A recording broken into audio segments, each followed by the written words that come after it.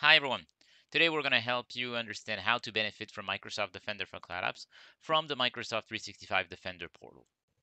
As you probably noticed, all the features of Microsoft Defender for Cloud Apps are now integrated in this Microsoft 365 Defender portal, which also includes Microsoft Defender for Endpoint, Defender for Office, and other security products. Let's review together how to investigate a simple alert. Going to the old portal, you're familiar with this alert page, and let's click on the first alert here. If you're not familiar with this page, it shows you the details of the alert, such as the IP address, the user that is impacted, and which step of the MITRE framework is it part of. Now let's try to review the exact same thing from the new portal.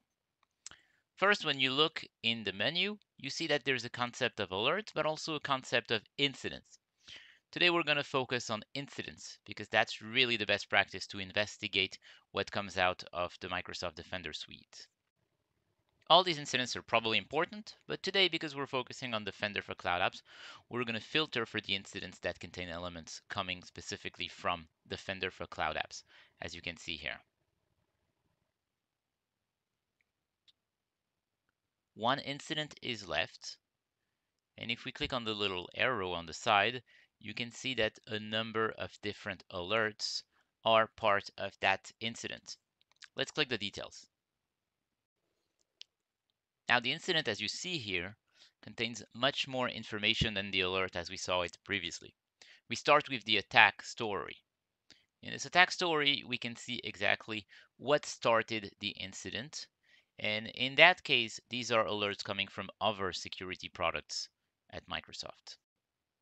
Scrolling down, we can see a full list of incidents, some of them coming from Defender for Endpoint, others Defender for Identity. And at the bottom here, we see our alert coming from Defender for Cloud Apps. We can see exactly the same details as before, and as added value, you can position within the attack map where this alert takes place. Finally, now that we have seen that each alert is part of an incident, well, it's time to also look at the details of the alert itself. So let's go back to our favorite alert that we're using here as a sample. And you can see that all the details we had in our older portal are still here. The dates, the details, the impacted users, the exact same description as you can see here. And on top of that, you also have this impacted asset category that is quite important. It shows you the user impacted, it shows you the app impacted as well, and you have all the details here to investigate. Once this is done, you can click on the Manage Alert button and mark the status as resolved or in progress as per your work and your decision. And you can also classify what type of alert that was, if it was a true positive, a false positive, etc.